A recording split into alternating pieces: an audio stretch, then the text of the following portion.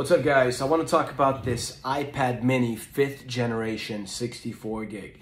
I have had this over a year and a half now, and I want to say I adore this product simply because as an iPad mini, it fits right in your hands, and it does everything that an iPad should do.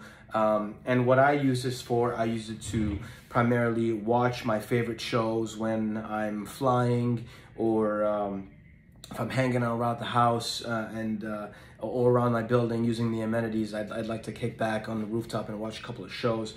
This is perfect for that. Also, you know, as an actor, I also read a lot of scripts. What perfect way to read scripts than having it either on your phone or on a laptop? I mean, this is the perfect device. And also, I mean, from a book's perspective, this is where I keep all my books, right? It's great for reading, and if you're somebody that keeps navigating from one book to another instead of carrying books around, this device is perfect. You have everything on here.